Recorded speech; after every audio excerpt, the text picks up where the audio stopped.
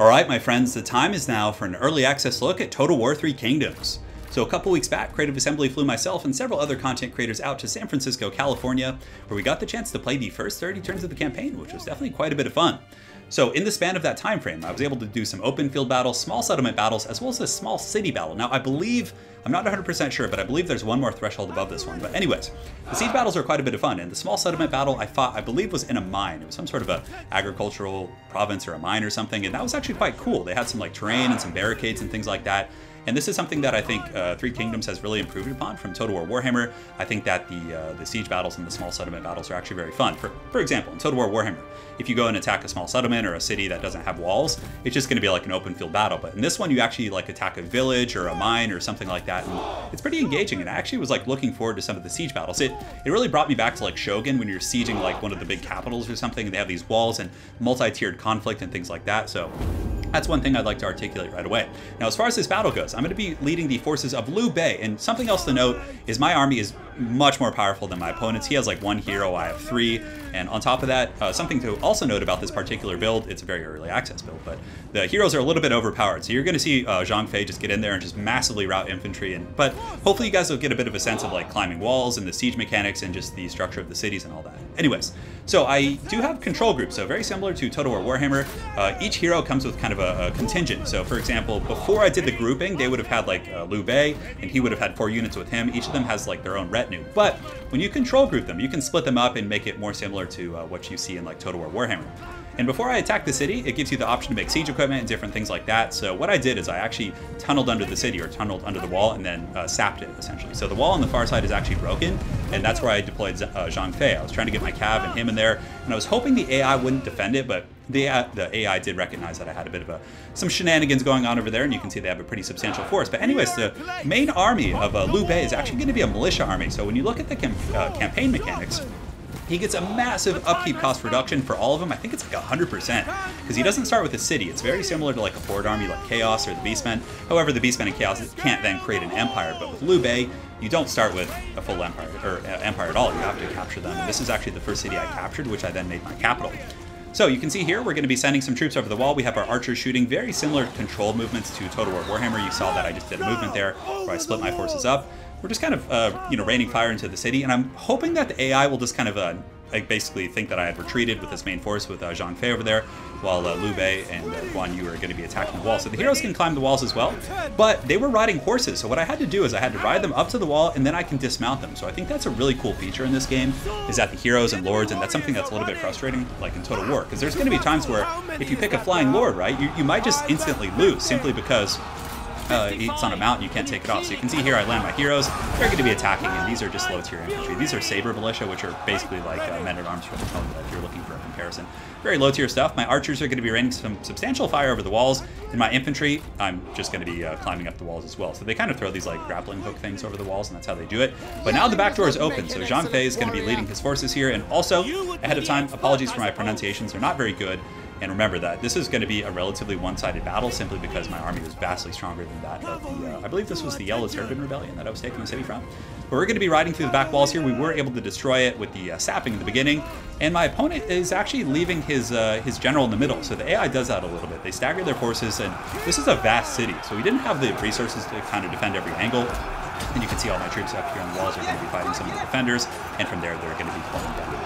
Some of my forces are already in the main street. There's a bit of a skirmish going on, so I do have Liu Bei here in the front, and just for there's Guan there, just karate chopping some of those guys. He's incredibly powerful. He's essentially like the god of war. So Guan who is basically my champion character, he's going to be the best duelist. Zhang is more of like a vanguard class, which I believe is what it's called. And remember, I'm just focusing on the battle. I want to show you guys the mechanics here. If you're looking for, there's going to be just tons of videos from other influencers that highlight the character classes and things like that. And I'll probably do one as well, but again, the main focal point of my channel is battle. So you can see here I'm going to be climbing the walls. The defender's falling pretty quickly here. My heroes are in the city, and I actually get a little bit sloppy there, sending Guan over on his own, but it doesn't really matter. It's mostly archers there, and I'm going to be pathing through as well. So you can see you can do the dragging where you right-click and drag, and it'll form a formation for you. So Zhang has some really powerful abilities, and there are some very heavy RPG elements to this game. For example, each hero is going to have like a tech tree. It's kind of similar to Shogun in a way, but Zhang has his own tech tree where you can get different shouts and roars and just kind of battle attributes. And something else to notice is there's also a bunch of small barricades throughout the city. So if you want to like hold a particular street, it's a little bit tough because obviously this is pre-recorded footage, so I can't like zoom in and show you right now, which I was like trying to do throughout the battle, but I was also trying to get a good engagement, so it was a little bit tricky to balance. But yeah, there's barricades, and it's really fun. There was actually some battles where I had to defend my city. It was against a very pitiful force, so it wasn't really worth showing, but I was able to like hold a barricade, and you can see the center actually has like 4 entryways, which makes for some really cool last stands, and I really hope this is something that we see in future renditions of Total War Warhammer in the 3rd game. But anyways, archers in the back, getting pretty good arcs of fire over the wall. Zhang Fei is going on a very... I actually couldn't ride directly through because you can see those barriers right there with the little yellow icons kind of I would have had to like dismount and then jump over it with my horseman, which is like a little bit laborious, so I was like, okay, I'm just gonna like ride all the way around and do my thing here. So the street fighting is still underway here. We're going after some of the archers. My militia army doing pretty good. We definitely had a numbers advantage due to the nature of our force. This was about 5 or 10 turns in, and something else along the lines of RPG elements. So this is going to be more of like a podcast rather than a battle format. But the RPG elements of the game, there's a lot of itemization for characters. So like in Total War Warhammer, if you go onto your character, you can give them magical items. In this one, you can really custom tailor your heroes to suit different purposes. If you want them to be better versus cav, you can give them different items. And here you can see is my opponent's general. So he's going to be coming in to duel Zhang Fei, who's a pretty powerful duelist. I mean, he's a beast. So Zhang Fei is engaged in single combat over there. You can see he's going to be going fisticuffs, and yeah, he's going to be probably able to win that fight. The cav are going to charge in just to intercept the infantry force, and we're going to be pulling back, doing a little bit of cycle charging. So I was trying to play a little bit more of an optimized battle here, but Zhang Fei is going to be dueling over there. And you can see there is a bounce of power bar, and he won pretty quickly. The general I was fighting was very inexperienced and kind of low power compared to him.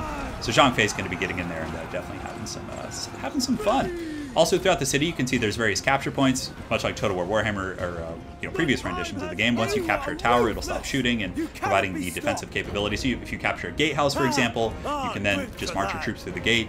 Very cool stuff there. But yeah, you can see the AI is forming a bit of a last stand here in the center. I'm going to be organizing my troops here. And yeah, I have different control groups. So one of them is mainly going to be infantry, one is for the cav, and the other ones are for the archers. So yeah, it's very similar. For anyone coming from Total War Warhammer, I'm sure a lot of you guys on my channel have. It's going to be it'll feel fluid to you. It's not going to be like super confusing or anything.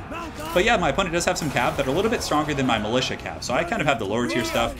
But Zhang Fei in here is an absolute beast. He has an ability, I believe it's called the Bellowing Roar. You can see I'm about to activate it here. It's somewhere in there. I may have already used it earlier, but he gives 100% morale debuff. So basically any one unit that's fighting him, he can actually tank their morale and put them down to like almost nothing, which is really fun. But this is something that really brought back memories of like my not 13, I was like in my 20s, but playing those early siege battles and getting these like big cinematic flashes in the streets, like fighting over a street, my opponent's like falling back, trying to hold the staircase as my militia hordes are just like rushing in. I have Liu Bei and my other characters coming in, my archers, of course, a little bit late to the party because they had to scale the walls and they fought most of the battle from the outside of the city, but my forces are going to be pouring in and trying to take the final bastion of my opponent's stronghold. It's a little bit tricky here, I have to admit, to kind of tell the difference between my troops and my opponents, simply because the color schemes for these two armies were very, very similar, but it's still, it wasn't as hard here, but in watching it back in a replay, it's a little tricky to right? So there's a bit of a grindy fight here, but again, I have the hero advantage. I'm going to be sending in Guan and Liu Bei. Liu Bei is more of kind of a commander type character. He's not that great, but he has encouragement auras as well as like a shout that kind of keeps the troops fighting. You don't want to be having him here. And also, this is in romance mode, for anyone wondering. So the heroes are basically, it's like Total War Warhammer more so.